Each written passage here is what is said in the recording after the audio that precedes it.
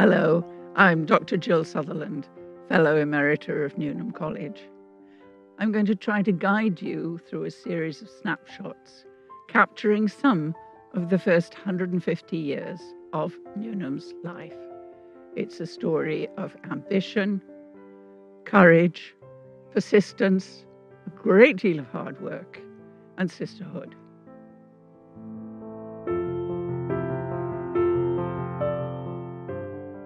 It all began with a series of lectures for ladies in Cambridge. Almost immediately, it became clear that accommodation in the city was needed. A house was leased overlooking Parker's Piece, and there in 1871, 5 students and Aunt Jemima Clough began what became Newnham College.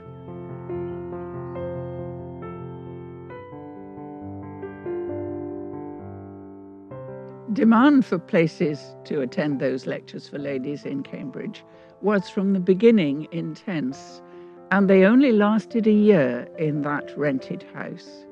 For the next 2 years, they were able, owing to the generosity of St. John's College, to move to Merton Hall, which is the house behind me.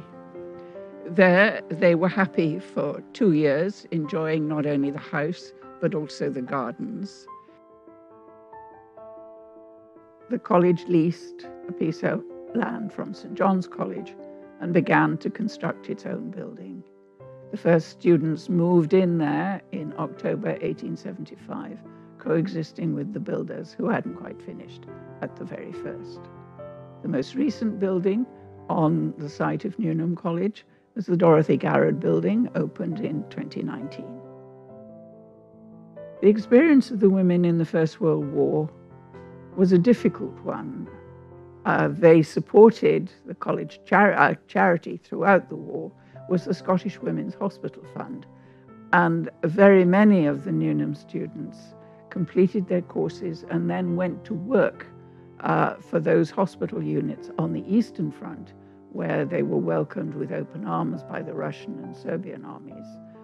At the end of the First World War, they made what was in fact a second attempt to admit women to full membership of the University of Cambridge. Sadly, that vote in 1921 went down to defeat, and undergraduates celebrating the defeat of the women swarmed over to Newnham and did a great deal of damage, including destroying the lower half of the bronze gates, which had been constructed as a memorial to Aunt Jemima Clough. In World War II, the women's contribution to the war effort was more generally and easily acknowledged than it had been during World War I. Though in both wars, the solidarity of sisterhood was a powerful binding force. But World War II saw a more general acceptance of the importance of trained and qualified women to the war effort. Women were subject to conscription, the same as men. So the archaeologist Dorothy Garrod spent her war years interpreting aerial reconnaissance photographs for the RAF. The geographer Lucia Windsor went straight into secret work on computer-aided mapping as soon as she graduated in 1942. The anthropologist Camilla Wedgwood, a lieutenant colonel in the Australian Army, was dropped by parachute behind Japanese lines in New Guinea in 1944. Neither war had forced Newnham to close its doors. The gardens were turned over to vegetables, and in World War II, trenches were dug, although Cambridge suffered relatively little from bombing raids. The same resourcefulness marked the college's response to pandemic from the spring of 2020. Even after the rebuffs of 1897 and 1921, the women persevered. These wartime contributions and many more strengthened the case for full membership of the university. Yet even after conceding that in 1948, the university authorities worried continuously about being swamped by women.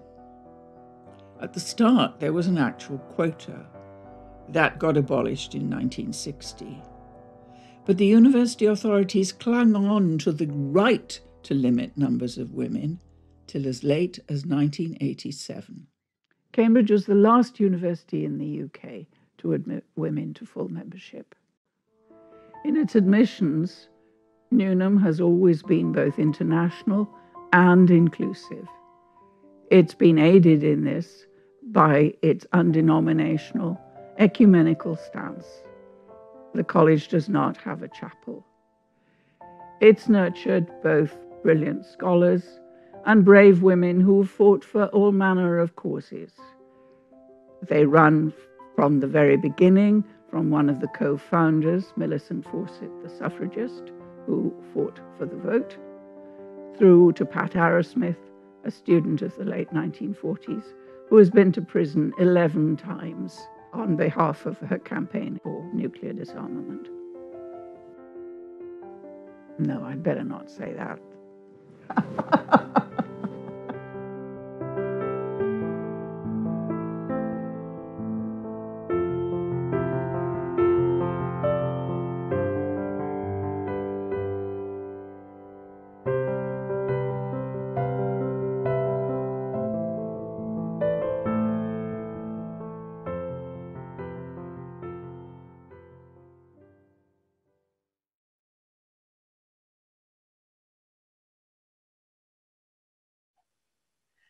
Good evening and welcome to the finale of this virtual festival of art, science and ideas to celebrate 150 years since the founding of Newnham College in 1871. You've just been watching the Cambridge University Gospel Choir, formed in November 2016 by Gate scholar Carol Ivey, Newnham College 2015, who completed a doctorate in plant science at Newnham. And that was a pre-pandemic recording of Oh Happy Day, featuring Carol herself as conductor. That was followed by Birgitta Olofsson's film Newnham College, the first 150 years, featuring fellow emerita Dr. Jill Sutherland. Jill has done so much to record the early history of the college, and we wanted to show you that video again, specially commissioned for this weekend. Now, at this point, my script talks about reflecting on the festival, and that's just a really difficult thing to do. I haven't watched everything, but I've watched probably 80%, and it's all been amazing. So it's quite difficult to pull out anything in particular. I think I would just say it's shown the amazing talent in Newnham in science, arts and humanities, and the amazing creativity in words, music, art, needlework, gardening, architecture and dance. It's also shown something of the deep social and political concern that's always been part of Newnham, with emphasis on tackling climate change, on parenting, on feminism, on business ethics. And then much more of those sort of intangible Newnham qualities: friendship, curiosity. I loved Sarah Lefano's phrase, open yourself to many possibilities. And we've heard a lot from women who've changed directions, found new interests. Their lives have taken different courses than perhaps they'd expected when they were at college. And I hope that's a tremendous encouragement to us all. The pre-recorded items are all available on our website now. The live events which have been recorded will be lightly edited, and then they will be made available on our website. We'll let you know when that will be, and they will be available for at least a fortnight after. If we can put them up for longer, we will do. And I'm delighted to announce that Newnham College's Guild of Friends have awarded a special prize to Lottie Mills, our JCR president, for her special anniversary short story, which was released earlier today. Do listen to it. Lottie won the BBC Young Writers Award in 2018, and her new story, written specially for us, is just as wonderful. So what comes next for our celebration of Newnham 150? Well, please order your copy of the second Newnham anthology, Walking on the Grass, Dancing in the Corridors, Newnham at 150, which will be published in October. It will contain a smorgasbord from the whole Newnham community, fellows, alumni, students, staff, visitors alike. There'll be extracts of journals, drawings, photographs, door notepads, interviews, and some recently discovered archival material to capture something of the whole experience of being at Newnham. And this isn't just a collection of individual stories. It charts the history of women's education in Cambridge, but also presents a close portrait of a college by those who've lived and worked there. And Dr. Jill Sutherland has written a special introduction on Newnham's importance to women's education since the college was founded. Then there'll be more events. There'll be a special 150th version of Newnham in Conversation as part of the University Alumni Weekend on Sunday, the 26th of September. Dr. Claire Barlow and Dr. Sakthi Selvakumaran will be speaking about all things engineering. And this also will mark Claire's retirement as a Fellow of Newnham College at the end of September after 41 years, though I'm delighted to say she will then become a Fellow Emerita.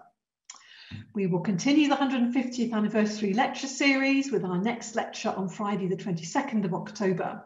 Professor Jane Humphreys, CBE, FBA, Fellow of All Souls, Oxford, and Professor of Economic History will talk to us. Her research interest is in economic growth, development, and the Industrial Revolution. And then our final 150th lecture will be by Professor Mary Beard, and we hope to organise that in person in February 2022. Then students, staff and alumni have been busy in the last 6 months putting together projects for funding from our 150th Open programme.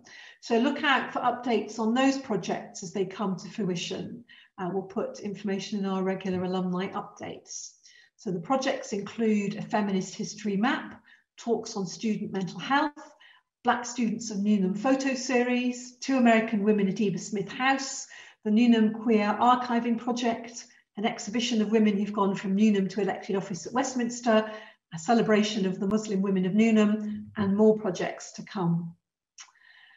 One of our major projects is around trees, and our tree planting programme will continue throughout the year. This is an idea from the former president of the Newnham Royal Committee, Joe Birch, who's given us a quote from the Woodland Trust, who says that trees are the ultimate multitaskers in the fight against climate change. And Joe says it's often when you talk to alumni about their memories of Newnham, it's the gardens and often particular trees. I know for me, it's walking under those horse chestnut trees after my first supervision and picking up the horse chestnuts, picking up the conkers, in fact, from the ground. And then another tree memory for me from the first graduation I've presided over as principal in this last week.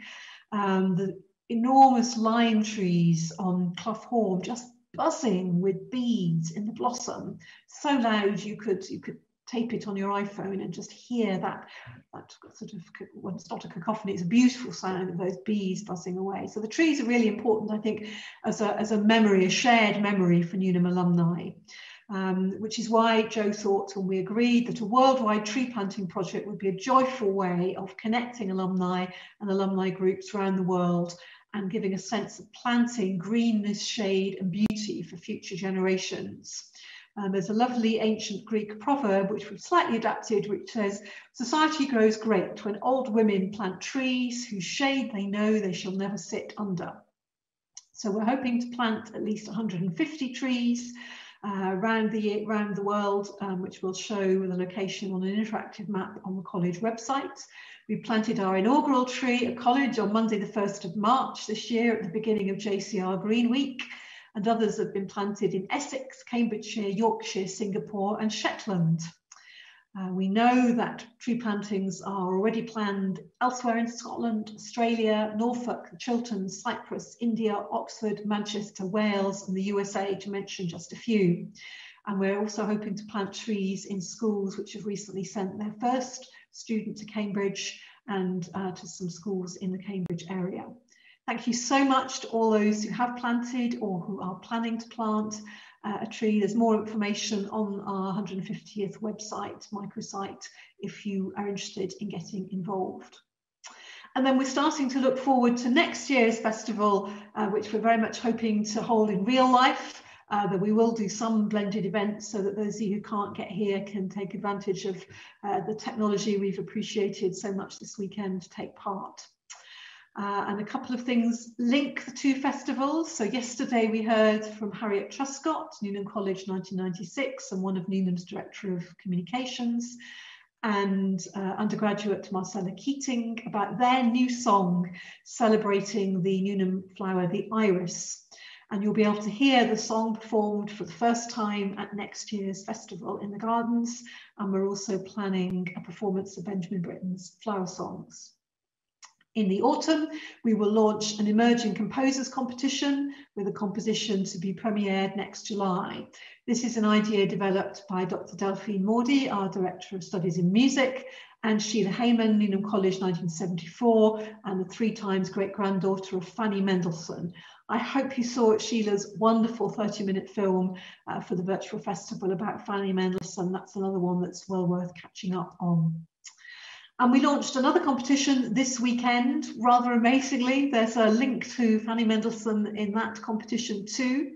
Edith Renouf, one of the very early Newnhamites at Newnham College 1881, donated a collection of books and manuscripts to Newnham Library. Renouf was the great niece of 2 celebrated German Romantic writers, the Brentanos. And in 2007, the Renouf collection was rediscovered, putting Newnham College Library on the map of institutional libraries with significant holdings in German Romanticism.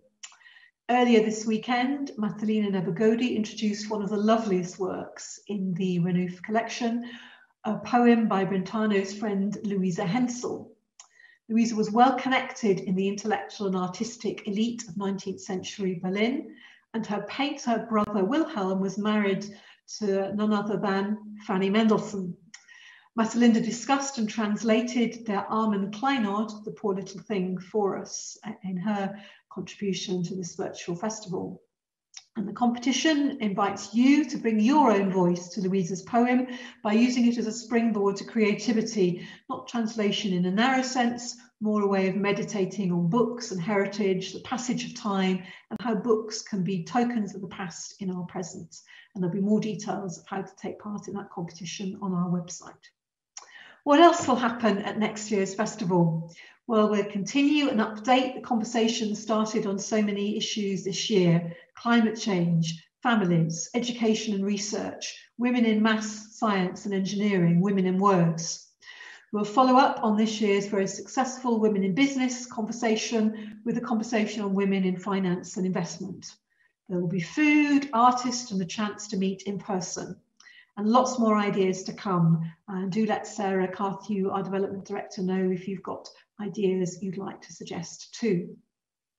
As you can imagine, the pandemic meant a complete rethink of what we've done this weekend. This was going to be our real life festival, and as you've noticed, we've done it all virtually. So I'm hugely grateful to Development Director Sarah Carthew, who picked up this project immediately on her arrival when she started as Development Director, for Festival Director Claire Sawford, Comms Directors Sarah Carthew, Comms Directors Harriet Truscott and Eleni Calanis, and to Beth, Charlotte, Mally, Ros and Lindsay from the development team for all their creativity and sheer hard work, not just this weekend, but in the weeks and months building up to it, just to get us to this point.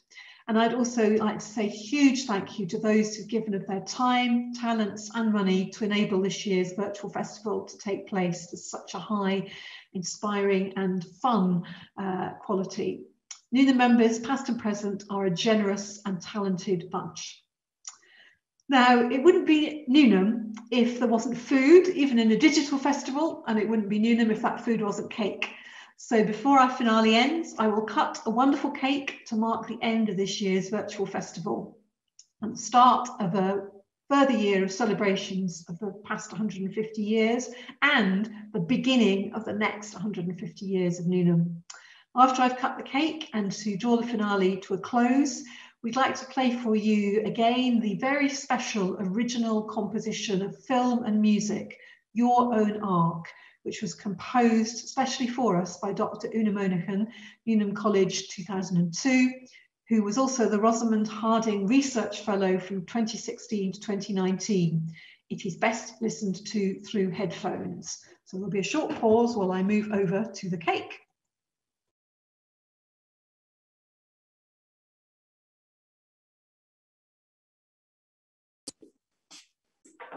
So we here have this amazing cake. You'll see it's the first building of Newnham, Old Hall, which was originally Newnham Hall and then North Hall, and now known to most of us as Old Hall. And the attention to detail from the student who's made this for us is such that it even has the no cycles sign stuck in the corner. I don't know if you probably can't see that on the screen. So I'm now going to be very brave and cut this amazing cake to end this finale and to look forward to the next year of amazing celebrations.